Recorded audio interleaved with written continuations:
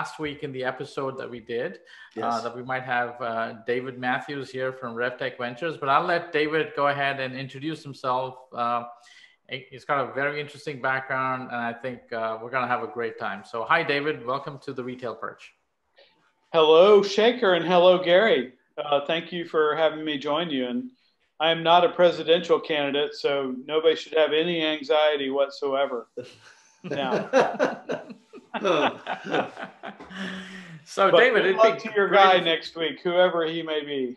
That's right. That's right. So, so David, really quickly, if you can give us, kind of a bird's eye view of your background, how you got to where you are today, and that'd be great. So Shekar, I started out as an entrepreneur, same as you. I started out, it was funny. The same day I started the MBA program at SMU, I started a startup venture with two partners, and lo and behold, it took off like a rocket ship. And this company, it was a part-time while I was doing a full-time MBA, but it very quickly became full-time. I did meeting and event services for new products and brands, both technology and retail. And the first $1 million customer of this company was JCPenney, who had just moved from New York to Dallas. Sorry for your region, Shekar, but it was good news for Dallas back then. Now, not so much so. JCPenney declared bankruptcy this year. But even as an entrepreneur, I really was operating more like a venture capitalist because I worked with two brothers. One was the operator, one was the marketer, and I was kind of the glue that held it all together and kept it from exploding. I helped recruit in talent. I helped build processes. I helped raise capital. And really that role as an entrepreneur, working with two entrepreneurs, what I realized during the course of that venture was I was basically a venture capitalist. So I graduated from that, sold my interest in that company, had a good outcome, and I became a venture capitalist. At the same time, my wife's family office were control investors in an arts and crafts chain called Michael's Arts and Crafts. And they were also control investors in a technology company called Sterling Commerce, which was an early e-commerce platform connecting suppliers with retailers. So I had a lot of connection into retail and technology through my own experience as an entrepreneur and through this family office.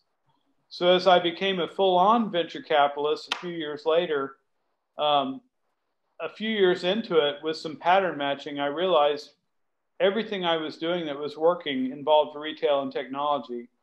So around 2010 or 11, I just decided to focus completely and totally on retail tech as a category.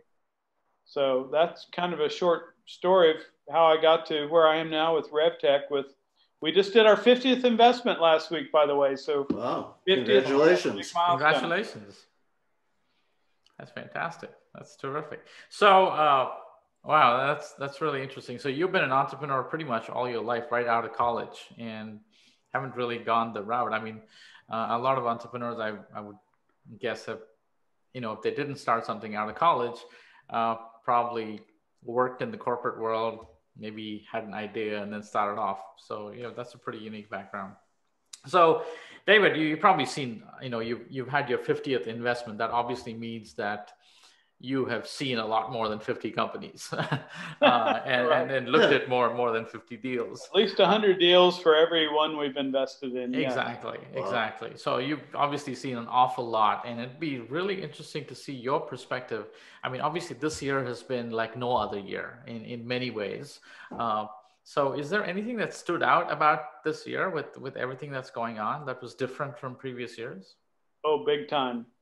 Just looking at portfolio, I want you to imagine a quadrant, a grid with the 4 quadrants, and your x-axis going across here is online versus offline sales, and your y-axis up and down is essential versus non-essential, as deemed for who stayed open and who had to close.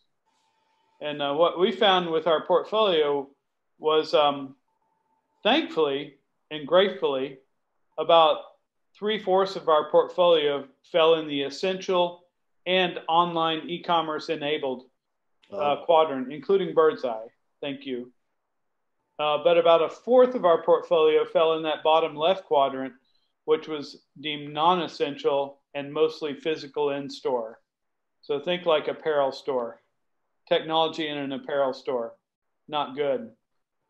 So this year was a real separator between essential and e-commerce enabled and non-essential and physically operating only.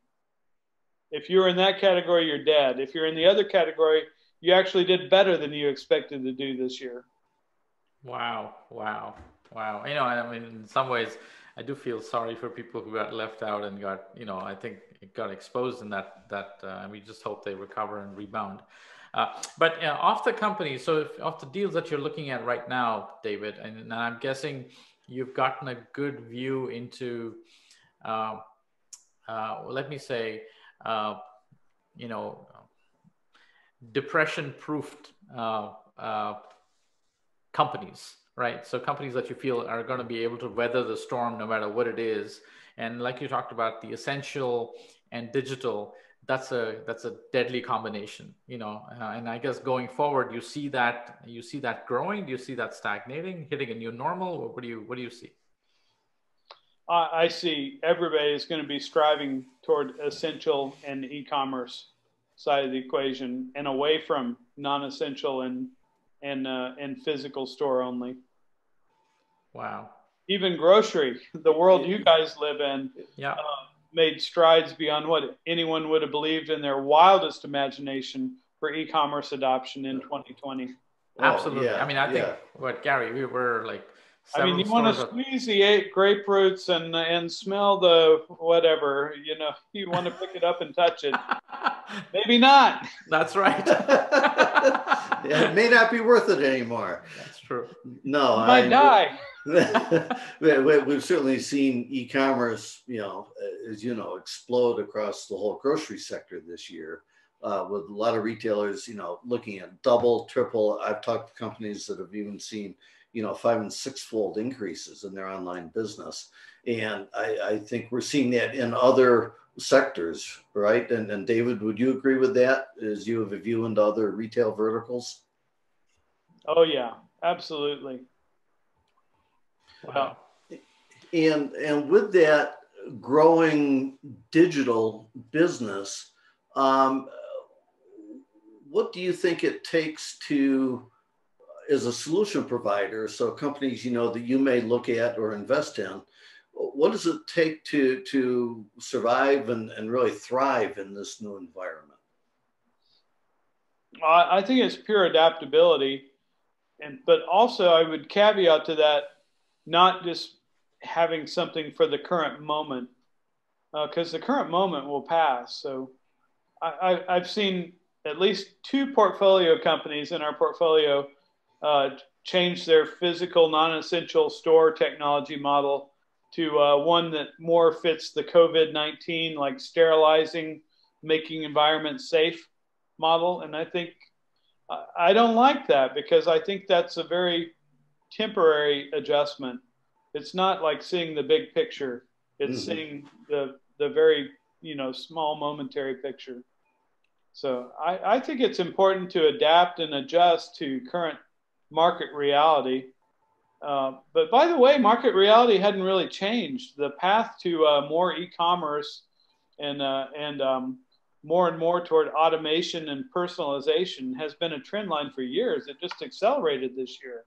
Yeah. It's not like it suddenly appeared out of nowhere. It was already there and growing. It just accelerated. Right. Yeah. And I that's exactly right. So what are some of the other exciting areas you're seeing of new innovation? What are some of the new things you're looking at and maybe considering? Yeah. I thought about that, Gary, and I really boiled it down to 2 categories for us. One category is, and they both start with the letter A-U-T. One is automation. Automation is a huge category. and the other is authenticity. So with automation, we have a couple portfolio investments that are exploding in their growth this year. One is Accel Robotics out of San Diego that has a touch-free commerce model competing with Amazon Go, to where you can tag into a store with your mobile device, click in, go in, grab whatever you want, and leave. You're done. Accel Robotics is going to close on probably $100 million of growth funding early next year. Wow. So the thought of being able to clock into a store without touching anything and to grab whatever you want on the shelf into your bag you brought with you and leave is very appealing. And that is going to just continue scaling massively. The other on automation is Pensa Systems out of Austin. They're using a system of using machine vision for inventory management of grocery store shelves. And they're doing it both with drones, interestingly, and with human beings with mobile devices walking up and down aisles. But with machine vision, they're able to drive a 99% efficiency improvement in on-shelf inventory management for grocery. Wow. And these guys are a billion-dollar company in the making. They're growing exponentially, and they're raising capital massively at this point. So that's automation side. And then authenticity side is the other one. And the Citizenry is a direct-to-consumer company we invested in 5 years ago. You have to be positioned right in a COVID type year, but the Citizenry designs and sources home goods, home decor products around the world. And they are 100% guaranteed to be a fair labor standard for every single product they sell. And they sell almost 1,000 products at this point. They're the largest company in the world that can certify 100% fair labor across the board. So there's a great example of authenticity, and their growth has exploded this year because people were locked up at home, looking around their home and seeing they need more home decor items. Then the other one is called Birdzi. You guys know a little about Birdzi, but Birdzi is all about really understanding the customer and telling them what they want to hear about and not what they don't want to hear about, and taking it a step further and telling them what they want to hear about coupled with what their goals are. That's huge, absolutely huge. And you know, check every box on authenticity. But those are the two things, automation and authenticity, I think. I want to throw in here, the other day, my wife comes to me with her phone and she says, I really like this sofa and this centerpiece that they have here. And on Pinterest, and I look at this and it says, this is Citizenry. I know, I recognize this. and she says, I love it. I follow them on Instagram. I follow them on Pinterest, and she's a big fan of Citizenry. And you know, I mean, we can have a chat about this later to see if the founder can get us a discount. Thank you. Citizenry. It's a sidebar. They're in the midst of a huge growth round right now, and I think you're going to hear a lot more of them next year because they're really scaling fast at this point. Wow. That's fantastic. So, I mean, so coming from, you know, obviously it's cool to have a great solution, but you know, some of these startups, they must have pretty well set models of figuring out how to onboard retailers. I mean, it seems like somebody like a Pensa Systems or Accel Robotics is infrastructure heavy, requires, you know, some degree of onboarding. What do you think, you know, most of these enterprises have in terms of being able to generate and keep that pipeline moving and keep retailers interested, because they're probably writing big checks for some of these solutions? Well, it's really two simple things, Shekar. One is clear proof of concept. So the beautiful thing about retail tech is if you can prove an ROI in one store with great indisputable data of the before and after scenario of how things improve with your solution, you can easily comprehend scaling that solution from one store to 100,000 stores. That's the beauty of retail tech. The not so beautiful thing about retail tech is how slow things seem to move through retail systems. Yeah. So the other part is to really construct a machine to where the value proposition proceeds down a conveyor belt, and customers either get on board or they don't. But to really have that kind of KPI dashboard of metrics to drive, from a first meeting of a customer to proof of concept, to implementation, to full deployment, to retention. So the other side, and that's, where the real heavy lifting is just building a scalable machine. But the other part is relatively simple. Prove a concept in one store where it has indisputable and incredible return on investment. Right. I mean, that's, if there's people out there listening, if you're an entrepreneur, I mean, that's fantastic advice. I think, there's nothing like showing the retailer how your system actually works in their store, as opposed to just a bunch of slides and PowerPoints and demos that you can take them through. Right. So, I mean, it's the same. When they go from making, $1,000 to making $5,000 on something, whatever that thing is. Right. That's going to get their attention. Yeah. Yep. Oh, yeah. David, what are some of the things, beyond those couple items we just talked about, what are some of the things you look for in the team of companies you decide to invest in? On team, Gary, it's really two things. One is domain expertise. We look for people that have spent enough time providing value in a space that they're able to leverage that knowledge to do something much bigger and better, of higher order. And you and Shekar are an obvious example of that, of what you've done in grocery. And the other is a team that's worked together, and that's also coming back to Birdzi, is something I saw from day one. You had Shekar and Volker and Frank that have worked together for many, many years and can complete each other's sentences and know the strengths and weaknesses of each team member. You don't, as a venture capitalist, I don't like the risk of lacking domain expertise and lacking team experience of working together, because you could have domain expertise, but if you slam a team together that's never worked together, it's going to explode potentially. And I've lived through that before. It's very painful. But you had Shekar, Frank, and Volker at Birdzi, but what they didn't have was the path to really truly have market credibility. And then they met you, Gary, and they solved for that major gap in their domain expertise. So that's it on team, is domain expertise, and you've worked together to where you can really complement each other. Okay, neat.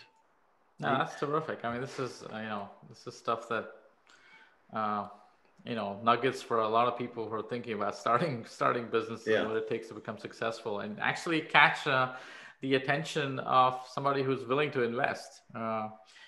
So moving on, David, from a perspective, I mean, we have next, we're coming to the end of 2020. I mean, can you believe it? Just the other day, it was Y2K and it's the end of 2020. So from a technology perspective and, if you had the Nostradamus hat on, what would you say, in 3-4 years, where do you see retail going? I mean, how do you think, what's going to change in the way we interact with stores? Well, I think the hard part of it has now finally been achieved, which is you can shop with a brand or a retailer, or maybe it's a brand that is a retailer. You can now finally shop somewhat seamlessly, whether you're online or physically in the store, in any mix of that. Those two things used to be totally separated. They finally have kind of congealed together to where you can have a pretty decent customer experience, whether you're shopping online or in the store, or online while you're in the store, or whatever. But I think the next step, Shekar, I think the next frontier is really looking not from the store to the transaction, but looking from the store back to the source of the product. So I think really having visibility in the supply chain is the next frontier of really knowing where that food came from that you're putting in your mouth, or really knowing the story of that pillow you just bought for your couch or that blanket you just bought. I mean, really knowing the story of how it was produced, what materials, was it organic? Was it fair labor? Was it, was it clean? Was it good to the earth or was it harmful to the earth? I think that supply chain visibility is the next big frontier. And you guys are clearly playing into that with your wellness thoughts. Right. But our latest that doesn't investment, really. well, maybe you'll let me talk about it next, but our latest investment speaks to that. So that doesn't really matter whether you're selling online or in store. The point is you're saying Right. there's a story behind the product and people are interested in knowing the story behind the product. And I guess there's a big trend of supporting local companies, local produce and, local communities. And that's a big thing. Where does this thing come from and does it align with my values? I think Right. that's the next big frontier. Yeah. Well, which plays to the authenticity sort of bucket of capabilities that you spoke about a few minutes ago, and it's really this complete transparency across the supply chain. Right. Yeah. And you were going to move on with your story, if I let you. Yeah. Well, part two so supply chain transparency has been a theme for RevTech that we've spoken about and we've done events around. We have an event coming up in a couple of weeks around supply chain. And so supply chain transparency has been an ideal we've thought about, but we've looked at 100 supply chain deals and none of them really spoke directly to transparency. And then lo and behold, I was attending a plug and play event where they show you like 50 deals in 90 minutes.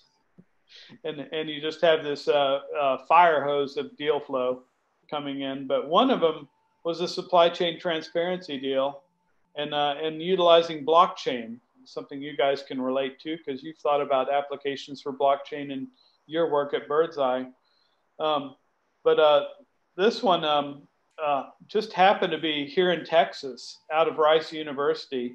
And it just happened to be a women-led deal. And we just launched a new women-led venture fund at RevTech looking for women-led startups. So it like if you're in the Vegas casino, it's like getting 777.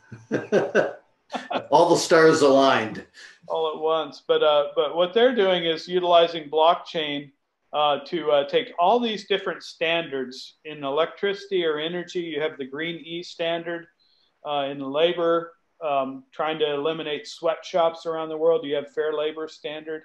You have organic certified. You have all these standards.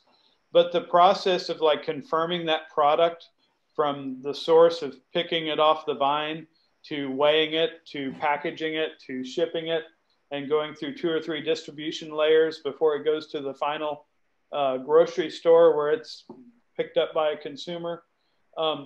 Being able to verify that end-to-end transaction has been difficult to now, but what this company's done, they're called Topple, and they're out of Houston.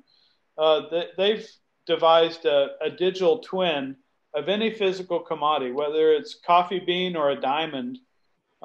They've invented this digital twin that will follow that physical actual product, whether again coffee bean or diamond, from being picked out of the mine or off the vine, all the way to being consumed by the consumer. And it's really incredible. And they have 2 ways of going about it. One is a top-down with ecosystems that are more controlled, where the supply chain can push down through the system the implementation of this, or the more decentralized social aspect where they push it out through social media and just getting people to adopt it out of aspirational goals.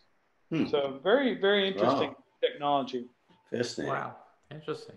And I think it's a $1 billion idea. We'll see if they can execute on it. Right. Neat. Right. So talking about execution, David, you see executing on ideas, and you see, like you said, for every deal you have invested in, you've probably seen 100 deals, if not more. What do you see as the difference between people who execute and who don't?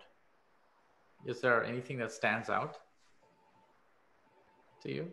Yeah, let me think about that a second.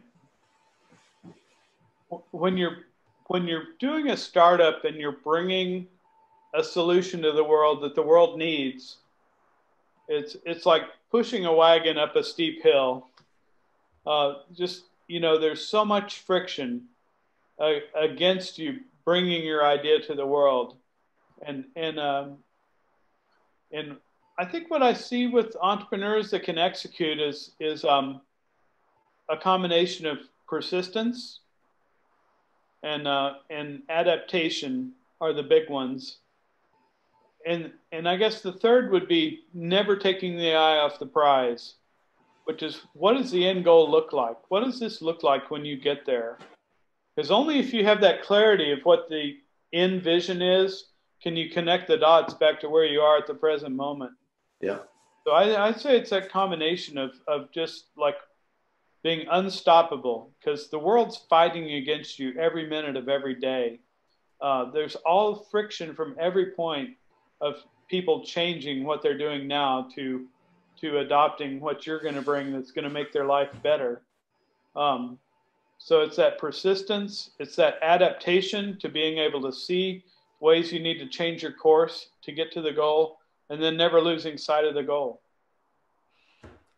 That's terrific stuff. Yeah. So coming back to a little bit of our world, retail and grocery, obviously last 5-6 years, Amazon has stepped into the field here, David, and it's completely, let's put it this way, it's on top of mind for most retailers when they think about going to market and surviving and becoming successful.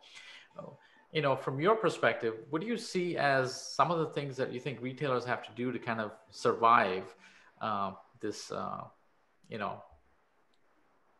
invasion, if you will? Amazon Armageddon. Right. You ever read Malcolm Gladwell's piece about David and Goliath? Yep. Of course, yeah. Yeah. I mean, I think that's a great example.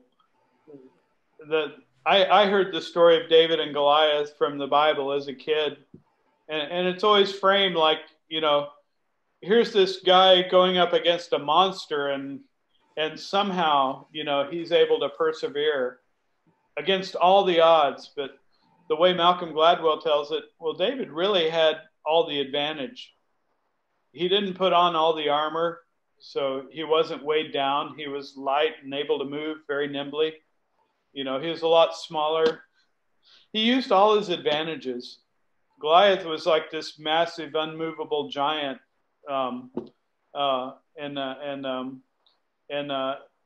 Really, the way Malcolm Gladwell tells it is David had all the advantages, but he didn't play by the rules. He created the rules. And the rules were, don't wear the armor, don't carry the sword, be light, nimble, carry your slingshot, and have a good aim. And actually, David actually had the odds in his favor. Right. Yeah. Right. So I think of that way, really.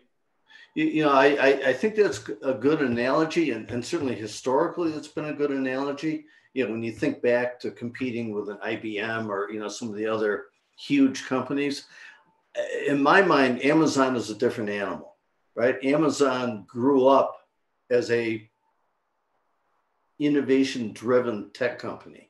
They have been agile from day one. And, you read, or from time to time, different things sort of come to light as to how that company operates, their management style, their team size is limited to 2 pizzas or something. They've got a number of different things that sound like they're ingrained in their management structure to reinforce that nimbleness and that early thinking. So I think David and Goliath analogy is good, but I think Amazon is a different animal in my mind. Yeah. I think there's something to learn too. I think for startups is to Uh, I think, I think number one, I think any enterprise that's purely motivated by fear is doomed to failure at some point because it's only it saps your energy, then gives you energy. You can't constantly be looking over your Yeah. shoulder. And I think like you said, David, I think you got to keep your eye on the price. You got to be persistent, and if you believe enough in that end price, you figure it out one way or the other. Well, I don't I think the whole fully believe answers. there's a million ways to beat Amazon. I mean, it's been difficult for me raising money for a venture fund focused on retail tech. People say, why would you do that? Amazon is on its Yeah. way to 100% market share. I mean, you're an exercise in futility. Like, Right. no, they're 5% market share. They're not Right. 100%. Right. Right. Yeah. Right. And they're 5% and they're leveling off, by the way. Right. Uh, Right. But, we were talking about the Citizenry a few minutes ago. They would have been insane to do their product through Amazon because Amazon, with their marketplace, sees the best high rising ideas and they steal them. So, no best of class ideas are going to flow through the Amazon marketplace, only mediocre ideas Right. by definition. If you Yeah. have a great idea that's scaling, they will steal it and you'll be Right. broke. You'll have nothing. Right. So, I mean, if you just think about it through that template, there's a million ways to beat Amazon because they're just a big 800-pound gorilla, and there's a lot of ways to dance around them and beat them at their own game. But their Yeah. game that's been successful, by the way, is that focus on the consumer and making Yes. the life of the consumer better every year, getting more selection, faster delivery, better quality, relentlessly. But they can be beaten. They can absolutely be beaten. That's awesome. I think it's Yeah. very encouraging words for people and retailers to hear out there. Yeah. And I think one of the things that as a startup, and I think as long as you can preserve the startup mentality and the startup culture, you always have uh, the flexibility, the agility to adapt. But yet, like you say, David, you don't want to be making adjustments just because the weather today is bad. You want something that's long term. But you yet have the capability to kind of, you know, duck the odd ball that's coming at you, right? You don't want to be so static that you get hit by everything that comes along. Right.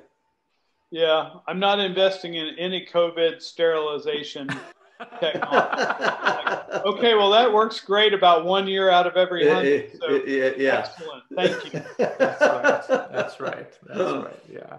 Yeah. So, Gary, anything else? So I think No, I think this is a great, been a great fun discussion. conversation. Yeah. Yeah. And this has been so different, honestly, David, because we've been talking for the last 11 episodes focused around retail, technology. We've talked about loyalty, marketing, personalization, AI, a whole bunch of things, but getting a perspective which is completely different, which is, if you're an entrepreneur, if you're building ideas, taking it to market, uh, this has been fantastic. So really appreciate your time here. But any closing words here for advice for any up and coming entrepreneurs? I Who got are one looking more to thing we raise didn't funding. get to, and you and Gary with Birdzi are a testament to it. But my advice to entrepreneurs would be: think about with your idea creating a beachhead. Think about who is that subset of the market, and it could be a very small subset. Who is that subset of the market that will die without your solution? And the way Birdzi went after the independent grocer and brought them technology and the path to digital is a great example of a beachhead. I mean, you guys are key to helping the independent grocer remain viable in the world of e-commerce. I'd advise that to every entrepreneur. I learned it from this book from Peter Thiel, one of the greatest VCs out there, in his book 0 to 1, is really find a beachhead where you can own the marketplace. Even if it's $1 million total addressable market, if you can go own it, that's something to own and build out from. That's big. Fantastic. Yeah. No, that's a great call out. No, I think that's great advice. That's fantastic. So, hey, listen, I know the time flew by fast here. This has been a fun conversation. I'm sure we'll have David back on the show here in the next few months as we get through this period and the world changes here after November. It's been fantastic having you on the show. We hope you'll come back again, and all the best to all those companies that you talked about, David. It seems extremely exciting, and congratulations to RevTech Ventures again. And Gary, anything to close this out? No, David, thanks for being with us. Great conversation, and we'll look forward to having you back again soon. Yeah, Great. and to all of you guys out Sometimes. there, thanks for listening, and we'll be back next week. Bye. All right. Cheers. Happy Thank Friday. you. All right, David. Join us every Monday and connect with us at the Retail Perch on Instagram and Facebook. And if you have any questions, feel free to email us at theretailperch@birdseye.com.